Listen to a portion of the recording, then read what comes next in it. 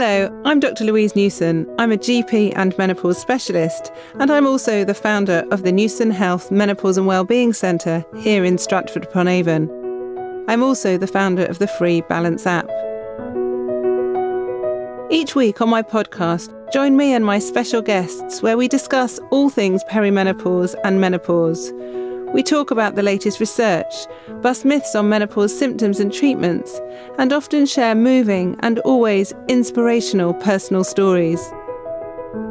This podcast is brought to you by the Newson Health Group, which has clinics across the UK dedicated to providing individualised perimenopause and menopause care for all women.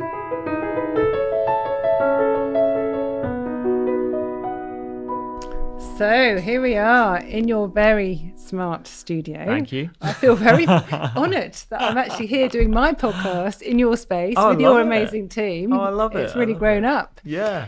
So I'm not going to really introduce you because people know who you are. You've been on my podcast before. And I think when I last did you on the podcast, I said, really want to have you back. And now you're here. Yeah. I hope this isn't going to be the last time that you're on the podcast. I hope not. I'm sure it won't be. And we've known each other for a little while now. And it's really inspirational, all the work you're doing. And I just love seeing what you do and how you do, and you're still so happy, which is wonderful. I appreciate that. I'm here in London, and you've given me just lovely lunch. No one ever cooks me lunch. No one understands. No one cooks you lunch. You've been at home. Oh. No, my husband doesn't cook. Oh well, like I said to you on my pod, anytime you're in London, you come down here. We've always got some grub. It always tastes nicer when other people do it. It really does. So, yeah, but the power of food has been underestimated for far too long, and people are now talking about it, but with so much confusion. And there's all this sort of competitiveness over there that you have to have this diet or that diet and read this book or that book. And what I really like about your laid-back approach is just enjoy it and be happy. But it's not just the eating of the food. And actually, one of the reasons I quite like cooking is it's part of my phone-free time. Yeah.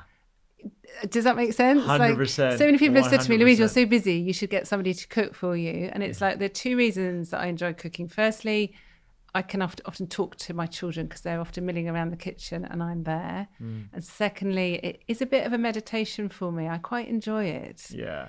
So it's not just the eating, is it? Absolutely. I'm so glad we're talking about this because I think there's a bit of a sort of productivity hustle culture these days of trying to optimize every element of our life. Yes. And one of those things that a lot of people have an issue with is the need or the chore of having to cook for themselves. Yeah. And I see it through a completely different lens. And granted, I'm privileged in that my mum taught me how to cook before I went to medical school, and I'm an explorative cook, and I love food, and you know, I'm a true foodie.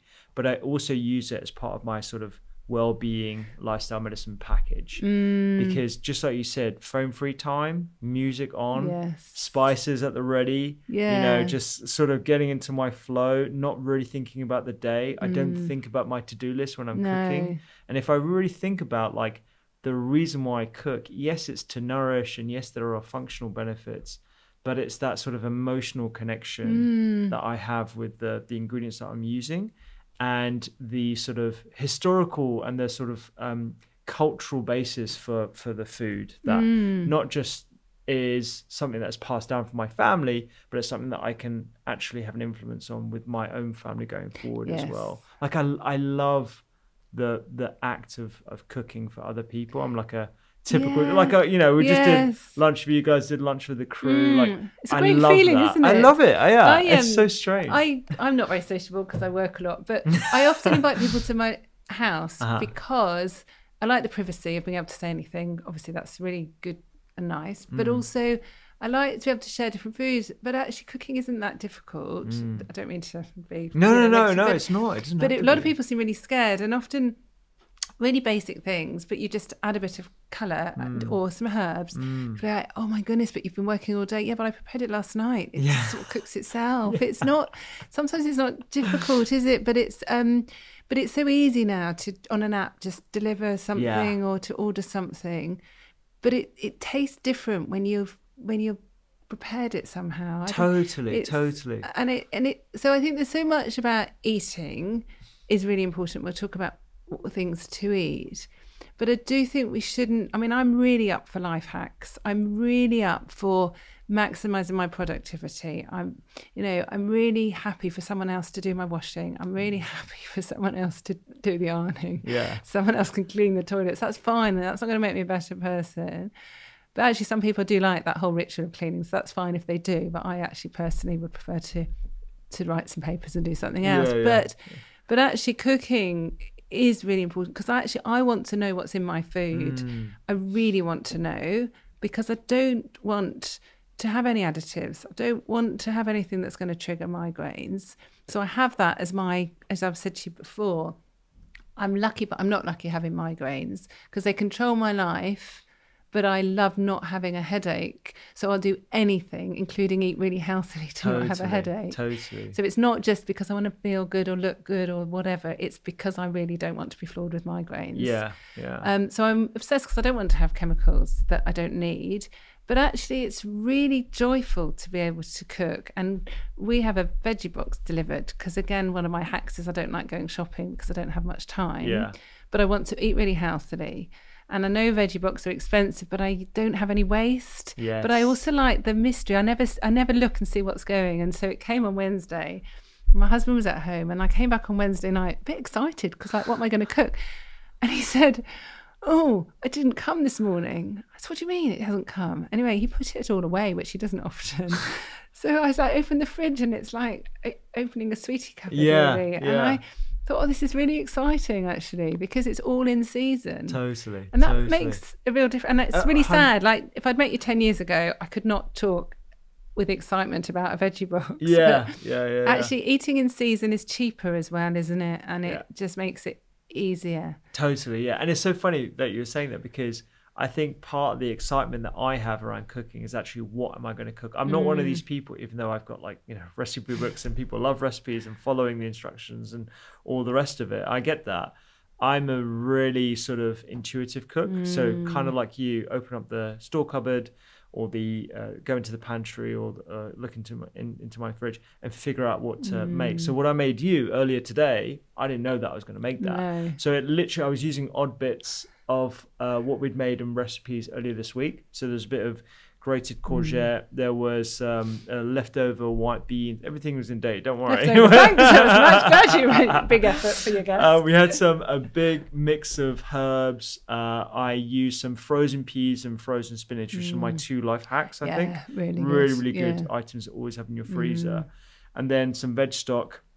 And a whole bunch of spices that, won't go off as long as, you haven't got them in your pantry for, like, years, and you smell them and they smell aromatic, or they smell fresh, and they've got that sort of odor, the pungency that they should have, then you can still use them, and they confer lots of benefits. That's sort of like how I made that meal. So I put everything into one pan. I blended up the spinach and the peas with a little bit of hot water and veg stock to create that, like, green, glorious looking silky sauce. Added that to the ingredients, added the protein. So we added a bit of halloumi, but it could be pan fried tofu instead as your plant-based protein. Some beans, you could add lentils, you could have leftover chicken if you like. And that is a meal in one pan. And so there's minimal washing up.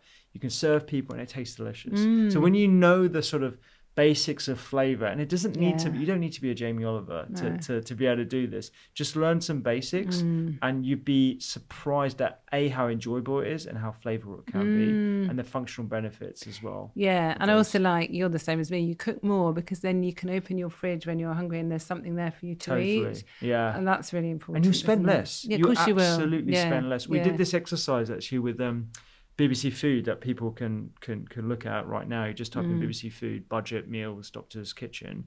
And we did this project where we looked at, it was at the height of the cost of living crisis. It was November last year, something like that. And we looked at all the different supermarkets. It was this like a big spreadsheet of all the different common ingredients that you find. Things like mushrooms, they're quite expensive actually. Beans, whatever veggies were in season. And I was tasked to get a £1 per serving meal that was healthy and delicious and flavorful and easy to cook. And we managed to do it, £1 per serving, and it's 3 proper portions of vegetables in every serving of these meals. And we got it down to a meal plan as well that you can get on the BBC website or the Doctor's Kitchen website, where we spend about £20 per week. And the hacks, the reasons why you're able to achieve that is if you have 12 key spices, and they're very simple things: cumin, paprika, chili flakes. I think there was some Mediterranean herbs and spices in there, like oregano. If you've got those 12 and you've got some olive oil, chef's knife, chopping board, a decent pan, you're on your way. Yeah. You're on your way. Yeah. I think those kind of exercises challenge me to really think about, okay, if I am in dire straits, if I do only have £20 per week to feed myself and another person, can I do it? Yes, it is possible, but it does require that sort of culinary creativity, the ingenuity, and the effort needed to produce those kind of meals. I mean, my oldest two children are at university, and I batch cooked a whole bolognese for them. Yeah. I split it up and gave it to them recently when I've just met them, and they were so excited. But I had put loads of vegetables and lentils in it. But if I gave especially my middle daughter, a bowl of lentils, there's no way on earth she'd eat it. But she was sharing with her friends. She goes, "Oh, there's something like, was it peas in there?" I said, "No, it was lentils, Sophie." But it makes it cheaper. It spreads the meat, and it's really healthy still as well. Totally. So I think modifying things is really important. Knowing that it's cheaper, but also, like, I don't drink alcohol because of migraines. My daughter doesn't because of migraines. She's a student. So sometimes she will go and buy a nicer piece of meat or something that's slightly more expensive because it's cheaper than going and buying a pint of beer. Yeah. And so I think we have to sort of, when you think about our budgets, it's like, do I get more pleasure from a glass of wine, or do I get it from and when you eat really good food, it will make you happy. It does improve your serotonin levels, doesn't it? Absolutely, yeah. When you're eating better food, you're getting more diversity of ingredients. We know that that's going to be supporting your microbes. And it's simple things like spices that have a higher antioxidant score. You have simple diversity of different types of fibers as well. It could be some simple things like celery or radicchio or radishes or endive, whatever you can find. I know I've just said some bougie ingredients there, but kale. But celery stems. Celery is not that bougie, bougie, is it? And actually, a lot of people think, what's the point? It's just water. But it is really good, isn't it? It's interesting. So we did, I used to think the same thing about celery. That's just mainly water. There's nothing in it. So we do know it's got some prebiotic fibers in there, which is really just good explain what prebiotic, because lots of people get confused. Totally, yeah. That's a really good point. So you got different types of fibers in your diet. We get them from a variety of different sources.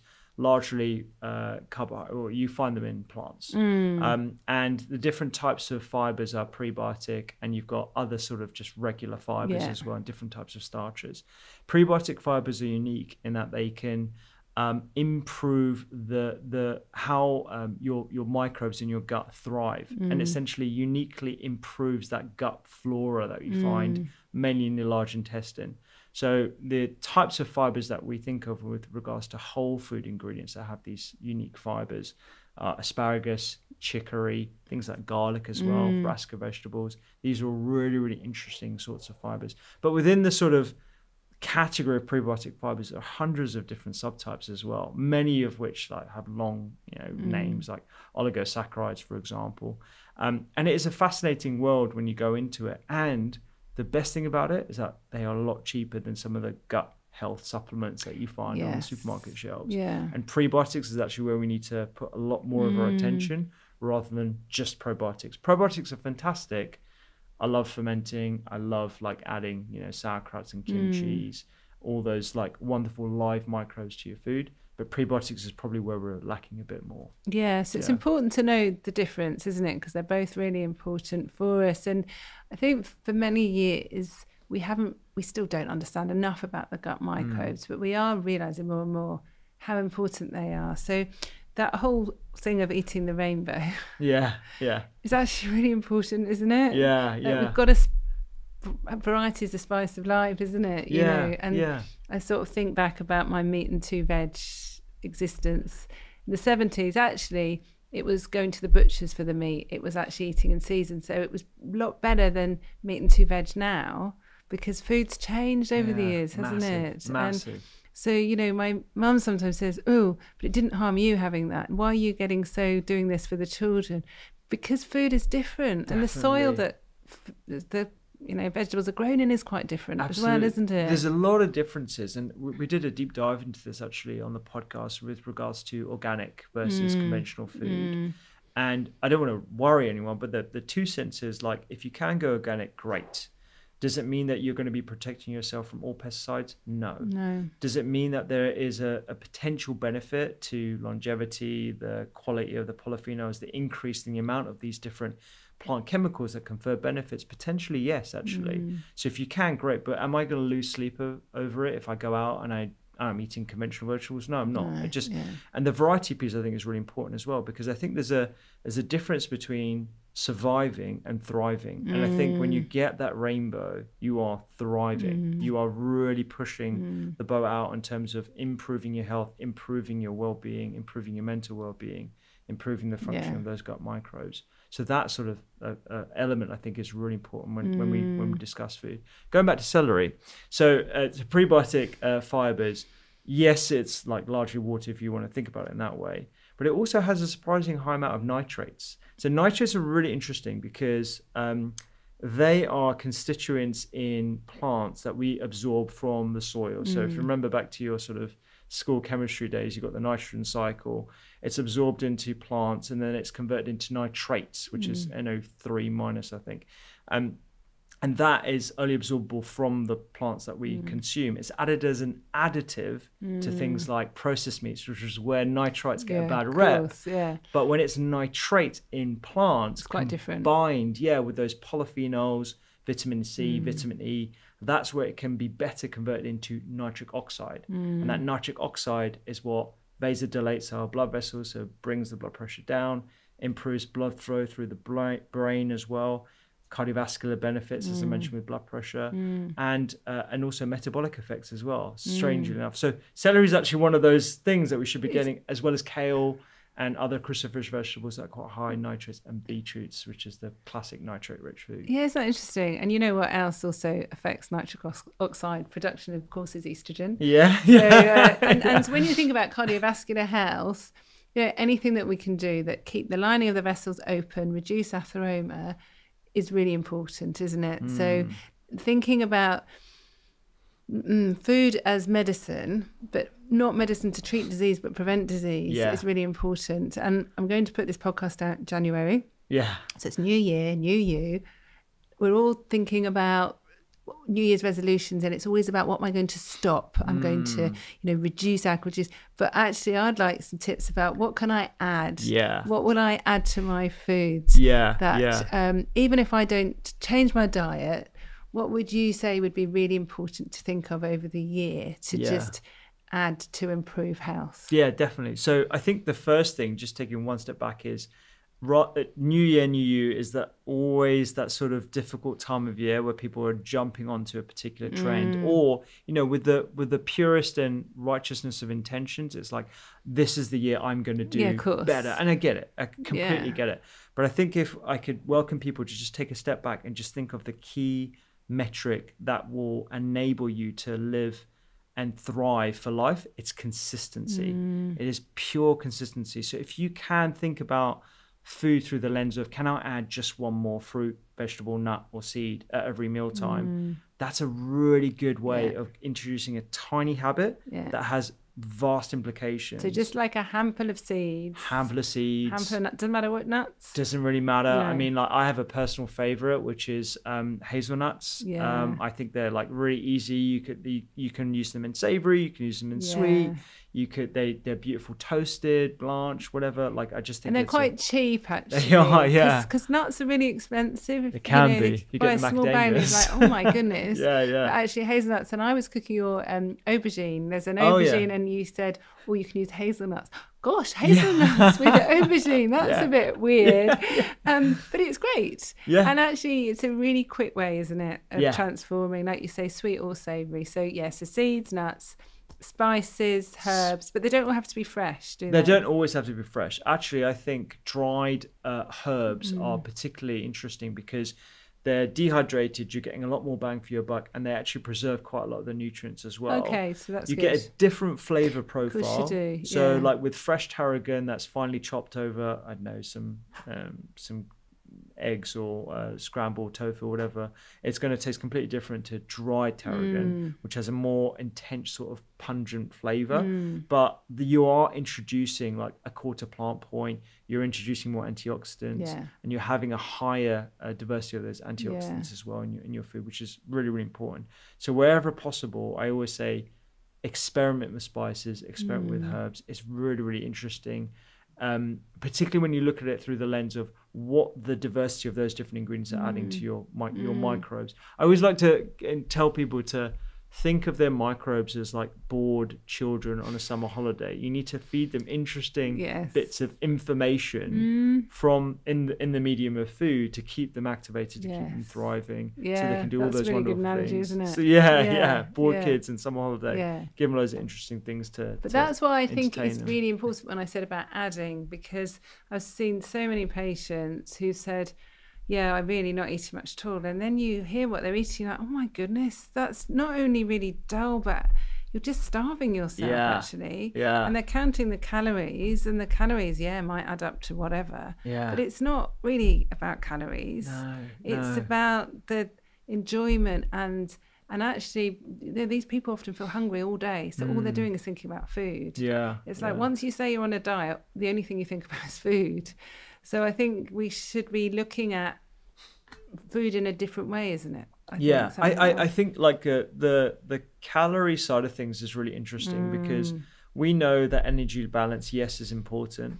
We know, yes, that if you were to maintain a calorie deficit, you will lose weight. But what I'm thinking of is the consistency. And this isn't just a plan for January to March, it's a plan for life. And is calorie counting a good exercise for most people? I would say no, it doesn't. Is it effective for weight loss? Is it great for bodybuilders? Is it great for people who have the need to do it, athletes, etc.? Yeah, great. That's very different, isn't it? Very different for a real world sort of scenario for people who are just looking to feel better in themselves, improve their mental clarity, improve sort of other aspects of their life. It's not all about calories. So that's sort of like my 2 cents on calories. And I think I'm glad we're talking about what you can add to food, because I have this sort of idea of like, okay, what are 60-second hacks that everyone can do to improve the nutrient density of their food? So one is, adding nuts and seeds to each meal, chopping up some sort of dark leafy green and adding that to either your breakfast, lunch or dinner. Good from the nitrate point of view, great from the anti-inflammatory point of view as well. Adding any sort of spice in addition to your spice. If you're using fennel, use cumin. If you're adding cinnamon, add chili. There's a really interesting sort of spice wheel that you can just get a PDF of. Just type in spice wheel, and it will give you pairings of different spices that you can use. So if you've got a recipe and it calls for oregano, look at the spice wheel and say, okay, what else can I add to that? Can I add a fennel seed? Can I add a cumin to that? Can I add a sumac? You know, does that give me sort of like a reason to pick another spice bottle up from the supermarket? You're always going to be adding some antioxidant to it, and it's a really, really nice little hack. I like that. And the other thing I would say in terms of additions is, even if you've got a spag bowl like you're saying your daughter's, you know, can you add lentils to it? Can you add pre-cooked chickpeas? Can you add some sort of legume to your diet that's going to be increasing fiber? Because where there appears to be some sort of marketing hype around protein and ensuring that we are protein replete, which most of us are, I would say, we're really fiber deficient. Because a lot of our diet is refined. And a lot of the sort of the husks around our rice, the wholeness nature of our grains has been polished down. And so actually we need to be thinking about where we can add fiber. So legumes, lentils, pulses, these are great ways to add, not necessarily removing the meat if you don't want to, but certainly adding it to it.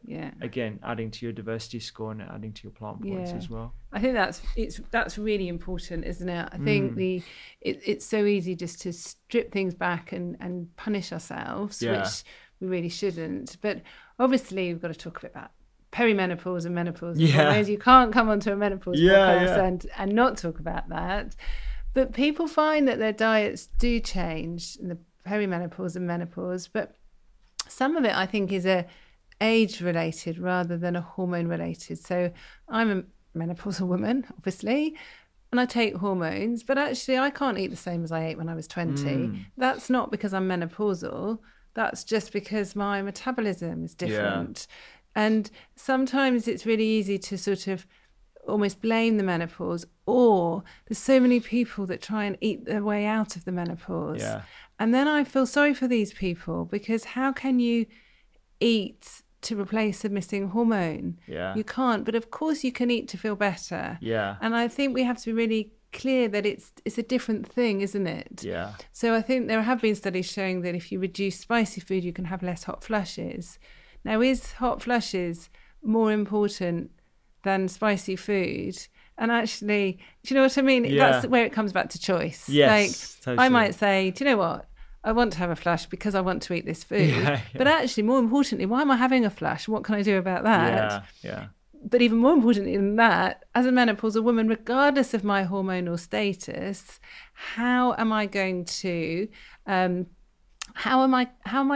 try and eat the best for my metabolism? Yeah. And is my metabolism different because I'm menopausal, or is it different because of my age, or is it different because I exercise differently? Like, how do we know when you're deciding what to eat? Totally, yeah. And it's interesting because we were talking about this, because I asked you the same question around weight and stuff, and we were talking about how, you know, when you are menopausal, not to get too depressed about it, it's your fat cells are going to be bloated, and they're going to increase them because of the estrogen content of those, which is that low dose sort of estrogen analog. Which is why you get that middle-aged spread. Your testosterone level is going to be low, so you're not going to be able to, you're going to potentially be at worse risk of sarcopenia, which is that breakdown of the muscle, and a higher amount of fat, both visceral and subcutaneous. And then you're going to have cognitive issues, which means you're going to be less motivated to go to the gym. So that could also lead to weight. So there's all these other things. So like we were talking about, it's taking a step back and just appreciating that your body is in a state of flux, and it's a different ball game. That being said, last time we were on the pod together, I told you about the app and the health goals that we had, and you were like, do you have a menopausal health goal? And I was like, no, we don't, but we've been working on it. We've been working on it a lot. So we did a deep dive into the dietary patterns that are associated with better menopausal health outcomes from a symptom point of view.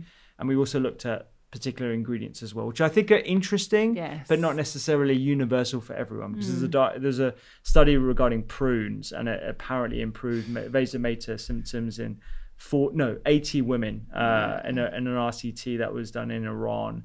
And you know, that's you know, just prunes, and it's prunes, and it, you know, it's got a lot of sugar. They're usually dried. It's not going to be for everyone. No. There's only so much you can take from that. So when we look at the studies, we blend sort of the bigger ones. The biggest one, I think, is the most important, is the DII. So it's the Dietary Inflammatory Index, which again is another health goal, inflammation reducing.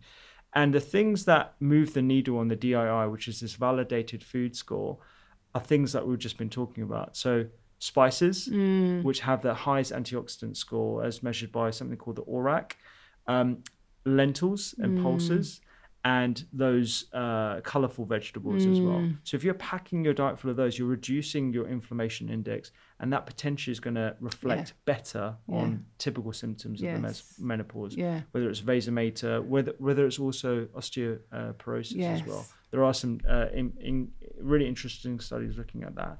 Generally, like I said right at the start, it comes down to consistency. Because a lot of people, we were talking about this earlier, weren't we, about how, you know, for you, it's kind of like a blessing and a curse that you have migraines, and it's related to processed food. It means that on a Friday, you know, I can't slip up. You can't slip up. You can't just order that takeaway pizza. No. You can't just have a Mackie D's or whatever. No. Like you gotta be strict, because there's a stick, you know. Absolutely. A lot of people don't have that. No. And you know, I think it's a good thing that people can indulge in junk food, but it really comes down to the consistency. Can you consistently? Can you go for that 80-20? Yeah. Or like I say, 90-10. Because if you aim for 90-10, then it slips. You probably get to 80-20. Yeah. So that's super important. Yeah. What do all these diets really mean? It's basically having a lot more fiber in our diets, mainly from things like legumes, pulses, and those dark green leafy vegetables. Having lots of different herbs and spices, again, lowering the inflammation index, and having a predominantly plant-based diet as well. Doesn't mean that you need to be vegan or vegetarian, but the more plants in your diet, the better. There was also an interesting study looking at protein. We talked a bit about protein before. So there appears to be somewhat of a protective effect of plant-based proteins on menopausal symptoms, not so much animal-based proteins. There doesn't appear to be any effect at all. Now, does that mean that we all need to start eating tofu or tempeh? Not necessarily, because not everyone likes tofu or tempeh, and it doesn't necessarily mean, because nutrition, as we were saying, is very, very complicated. There's so many issues with the quality of the research, but certainly having more hemp seeds in your diet, that's a very good source of plant-based protein. Having a lot more nuts and seeds, again, very good sources of plant-based protein. Raw cacao, actually, is one of my favorites, really high in plant-based protein, and is one of those that has all 9 essential amino acids, which is quite rare for a plant-based protein. I was going to say tempeh again. It's actually one of my favorites. I think having tempeh in your diet is actually quite a good plant-based protein. And it's interesting because you say about all of these will help reduce inflammation. So that is also showing it's not just about symptoms, because I think when we're looking at menopause as long-term, because it's associated with inflammation. So whether we take hormones or not, we want to reduce inflammation because we want to reduce disease. Yes. So it's interesting that these foods that you're talking about, so whether someone's listening and they have 1 symptom or 21 symptoms or 51 or none, it's irrelevant actually, because it's thinking about inflammation as well. It's a really good point. Yeah, and I'm glad you're doing a deep dive into inflammaging, because I think that should become a lot more sort of widely known, because it is something that will affect everyone. Of course, it does. As you grow older, and sarcopenia being a big issue and very much related to that. And just getting some sort of practical tips into people's head. What does this look like? What does a DIY friendly diet look like? What does a Mediterranean friendly diet look like? It could be as simple as like a sweet potato, lentil, feta, and pomegranate diversity bowl. It can be a plant-based sort of take on a chicken masala with like air fried. I know I'm a big fan of air frying. I know I'm going to convince you because I know you've got an arga, but like air fried tempeh or air fried tofu, and adding that into the base of a rich sort of tomato sauce that's got loads of those different spices in, and adding spinach to that. It's like the lunch that I made you earlier, the spinach and pea green sort of silky sauce that you can throw anything into it. We threw beans in it, lentils in it, and we added some halloumi that we just lightly fried. So getting really explorative about your food and actually enjoying this phase of where you're experimenting with all these different elements that we know reduce inflammation, improve your gut well-being, and improve your likelihood of thriving into old age. Which is so important. So before we finish, there's always 3 take-home tips. Okay. So new year, new you, reduce inflammation, increase fibre. What are the 3 things? Not just for people who are menopausal, but for whole families, because I strongly feel we shouldn't be eating different things to others because we're hormonal or menopausal or whatever. Definitely. We should be converting everybody around us. So family, friends, whoever steps in our houses should be looking at our cupboards and fridges and learning. Definitely. So what are the 3 things that you think we should all be proud of that we've changed this year for our food? I think it's not always food related in my mind, but I think everyone should master like one meal that they can sort of add on different sort of journeys to, choose your own adventure sort of meals. So having a really solid base, it might be like your favorite meal, like a spag bowl, and then adding twists to it with different vegetables, different types of legumes, different sort of other sort of flavor bases, different types of, the actual pasta itself. There's loads of really good sort of edamame based pastas, for example, that I think are great. So I think mastering one meal and being proud of that and actually getting everyone involved in that. I think particularly if you have kids, I get asked this a lot. If a child, particularly in their formative years, doesn't like a particular ingredient, don't force it, because that will introduce animosity towards that ingredient. And actually there's a lot of evidence to show that kids will be averse to certain bitter flavors as a sort of an evolutionary protective measure. So when you come back to it when they're older, they may have developed different taste buds that will allow them to appreciate it better. I always hated mushrooms until I was a teenager, and I started having mushrooms again. It was delicious. So, and luckily my parents didn't force mushrooms on me. So like when you've got kids, I'd always like just be a little more gentle about it. And I would say if you can go for that 80-20 or the 90-10, go for 90-10, because you probably will get to 80-20. And I think that's worth just harboring again, because a lot of people feel that you have to be 100% strict. And if you do have a cheeky takeout, or you do have that sort of can't be arsed feeling, you know, at the end of the week, indulge, allow yourself to indulge without any guilt, particularly as it pertains to food, and then make yourself a contract, make yourself a pact to get back on it the following day. And you know, it could be, you know, whatever meal you like, as long as it's packing it with those high fiber ingredients, lots of variety, and hopefully getting some spice and herbs in there. Great advice. Thank you ever so much. And thanks ever so much for your time and the loan of your studio. My pleasure. My pleasure. I can't wait till the next time. Me too. Thanks.